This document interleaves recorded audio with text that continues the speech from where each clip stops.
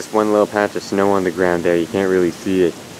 Now there's going to be a huge storm. And this is the outcome the following day. Originally it was just that little patch of snow over there. Now it looks like the whole ground is covered in frost. Alright guys, so I'm back. So yeah, so I thought, whoa, look at the tree. Look at that tree moving. Okay, actually that was not a good place to show the camera right there, but it was moving a lot just a moment ago. Anyway, so yeah, I thought I'd have to wait till next week, but now there's a lot of snow, so apparently I'm staying home today. So, so I guess I'm gonna finish now. Let's go. And so I think that we're still on the part 1 then. I thought that like part 1 had like parts 1 to 4, and part 2 would have like parts 5 to 7, but no, it looks like it looks like part 1 just has most of it, and then I guess part 2 just has part 7 then. Put that in there. Why'd the theme song automatically start playing? Wait, I didn't select anything yet? Yeah, okay, yeah, that is the episode I want, episode 5.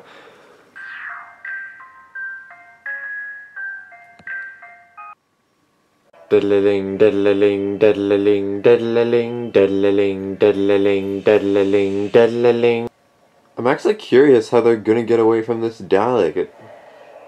What the heck just happened? So I had some roping off a balcony. So they unite with Victoria and everything's all happy and rainbows, and then Jamie gives them a handkerchief, and that fades over to the Doctor, who I guess is still trying to copy that human factor thing. Who's this dude? Where did this guy come from?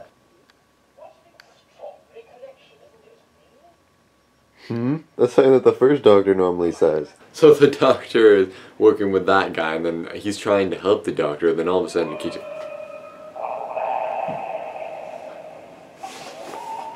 So the creepy dude who was smoking and not giving a crap then decides to try and take out this watch and I guess hypnotize them or something. Whoa, okay, I think she's hypnotized. So Jamie and Victoria are trying to get back, and then we have this huge, cool sword fight stuff. Wow, it's so epic.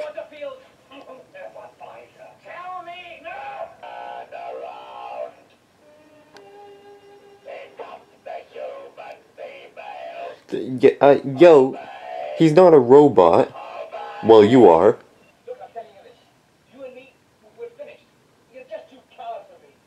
They're literally having a friendship breakup. So the Doctor makes these 3 Daleks.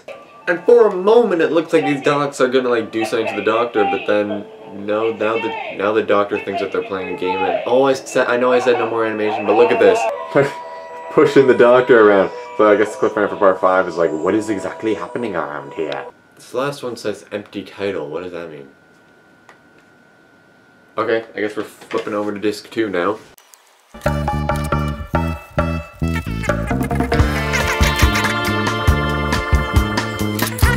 Alright, so here we have episode 6, episode 7, and extras, and an empty title again.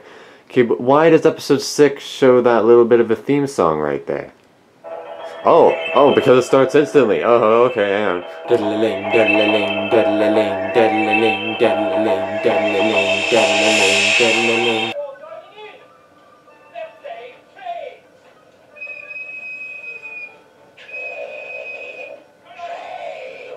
So the Doctor gives them all names, being Alpha, Leta, and Omega, by writing those symbols on them.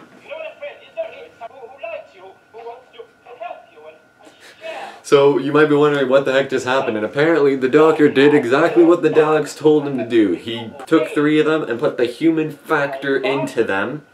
But what the Daleks didn't think of is that now they have what makes us human in them. They no longer have the Dalek factor.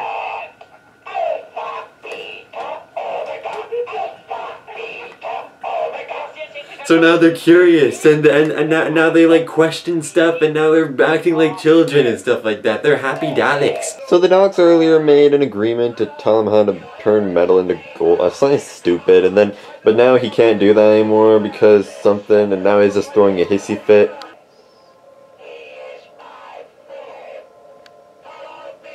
The Dalek is talking to the human Dalek, and the Dalek is just like, you're a human Dalek, we're gonna make you Dalek. Oh, they're gonna make them Dalek again, that's not good. So, This is the Dalek Emperor.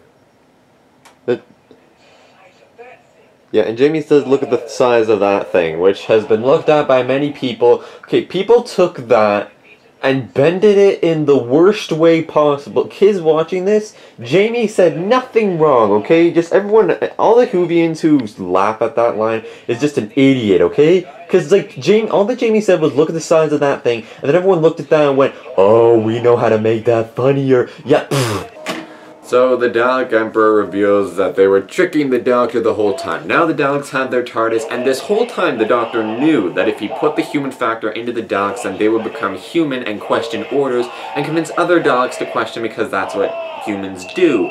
But it turns out that the Daleks were actually one step ahead of the Doctor this whole time, and they just wanted the Doctor to figure out what's in the human factor, so that they could figure out what's in the Dalek factor, and now they're going to use the Doctor and his TARDIS to spread the Dalek factor to all the humans on Earth. Cliffhanger for part 6. Every time that I try to clap my hands like this, it just gets messed up.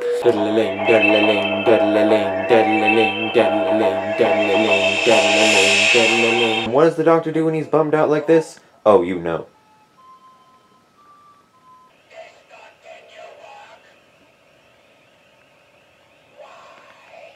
Uh-oh, it's a human Dalek. Uh-oh, he's in trouble.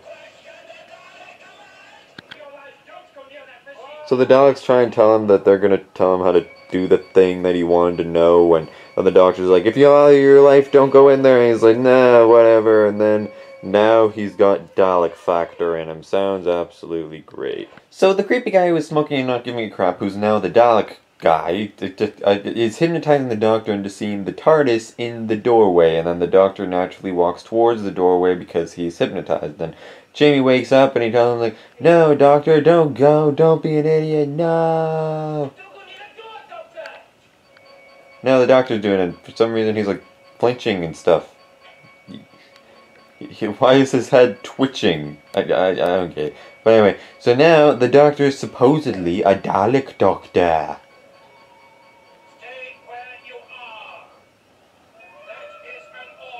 Eh boy.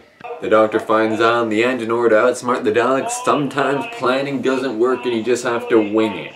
As it turns out, the machine had no effect on the Doctor at all. The Doctor's not a Dalek Doctor, he's still Doctor, or just Doctor. I don't know, but the machine was designed to take out any drop of human factor and replace it with Dalek factor, but the Doctor isn't human, he's filled with Time Lord factor. So the machine didn't have any drops of human factor to replace with Dalek factor at all. So the Doctor was unaffected. He was just pretending to be a Dalek Doctor to trick the Daleks. Or Dalek, I don't know. He still doesn't say Gallifrey or Time Lord yet. The writers didn't come with that up. All that he says is, I'm not from Earth. But anyway, so the Doctor tampers with the machine, pretending to be Dalek Doctor, and makes it so that instead it'll take out the Dalek factor and replace it with human factor, thus leaving no effect on the humans or the human Daleks. And then he says that a Dalek question in order, and when the Dalek Emperor asks what they're going to do, the Doctor suggests getting all the Daleks to go through the thing that's going to make them Dalek factor, so that the Daleks won't be affected at all, and the human Daleks will become Daleks. But instead, of course, it makes all the Daleks human Daleks, and has no effect on the human Daleks. So now, the place is filled with human Daleks.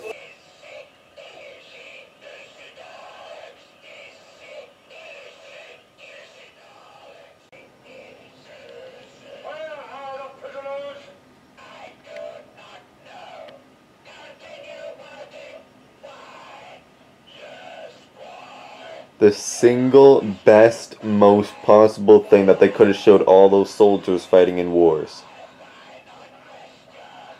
Everyone, question your orders. Take this message home to the end of your days. Always question orders. So the Daleks blow this Black Dalek's head off because, you know, they killed their friend. Friends are good. And then, you know, ugh, what is that? What the heck is that?